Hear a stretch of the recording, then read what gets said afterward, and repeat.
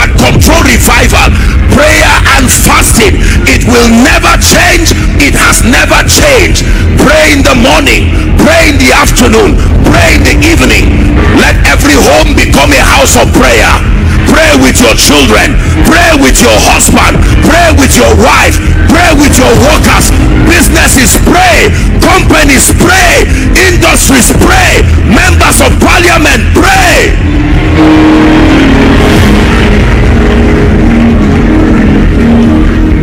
Listen to me.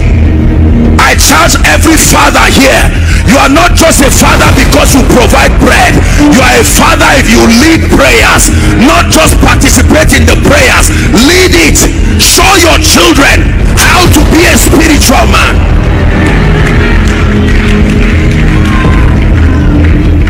Listen, I look forward to times in South Africa where a family may be, it's night time and they've gone to bed, and they hear the voice of their father as the priest of the house,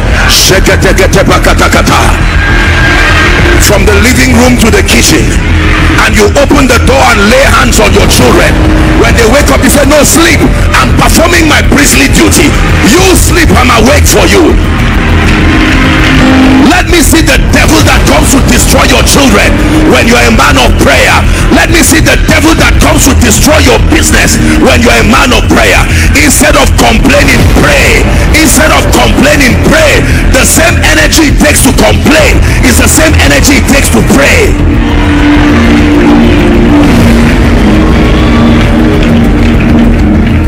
Can I tell you this?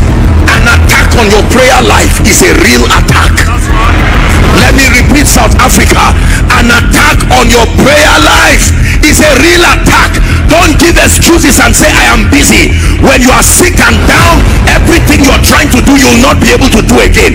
Don't let the devil destroy your territory. Let him know there are priests in South Africa. Fortify the spiritual borders of your territory. Be the watchman on the wall. Stand. It says, I have set watchmen.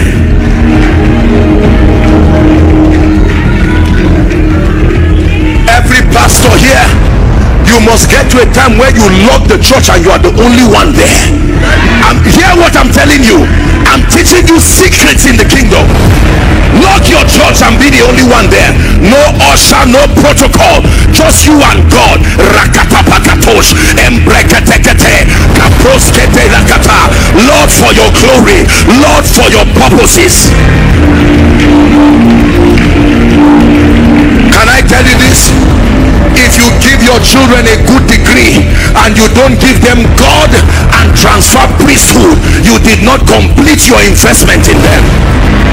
Don't just give them education, give them spirituality.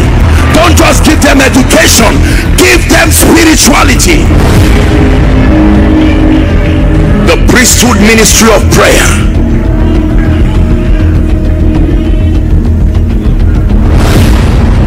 We got into this work by prayer. We have been preserved by prayer. Please hear me. If you do not fast, you will remain weak. The good old school art of fasting has been the key to strength and stamina in the spirit. This kind goeth out not but by prayer and fasting. There are issues that you need to confront with prayers and fasting. Fasting does not kill. Turn that plate upside down and come before God. Please sit down. This is supposed to be a charge.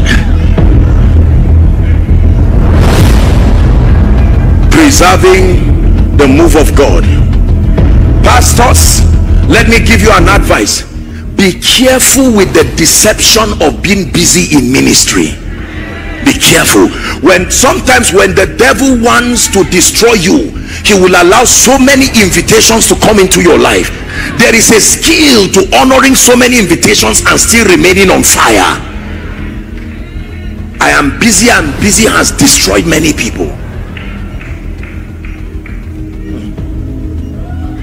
You must learn to wake up in the night. Use your nights. When people are asleep and there's no distraction, you wake up. You are hearing a report in your job that is not pleasing, carry your CV and drop it on the ground.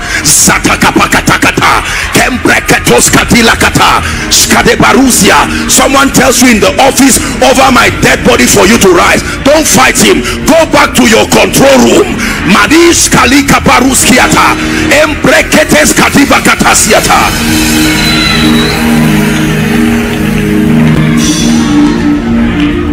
Hear me. James 5:15. Please, let's hurry up. We came to church this morning. James chapter 5 and verse 15. James 5 verse 13. I meant to say 13. Please read. 1, 2, read. Is any among you afflicted? What is the cure? Let him pray. The moment you find out that there is any form of affliction, your first port of call is not to discuss and call people who cannot help you. There is a control room that we have.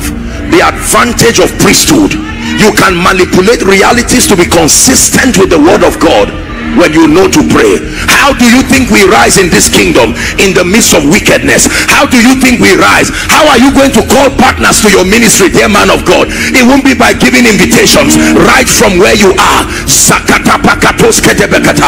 Your kingdom come, your will be done. And right now I pray, those who have been called into the ministry of prophetic intercession, I stretch my hands over you. May that grace come upon you right now. May that grace come upon you. Deborahs, arise. Elijahs, arise. Men and women of power. Some of you from this conference, you will start prayer groups, prayer chains across territories in the name of Jesus Christ. Listen to me. You are in ministry here. Please sit down. You are in ministry. Let me give you an advice. There are 2 departments you should supervise yourself. Number 1 is your worship team. Your worship team, you must put an eye on them by yourself, because when the ministry of psalmistry dies in your ministry, you are in trouble. Number 2, the prayer department. Every man of God must be a member of his prayer department. Whether you have the time to physically be there or not, you must connect in the spirit. Pray for me will make you a weak man.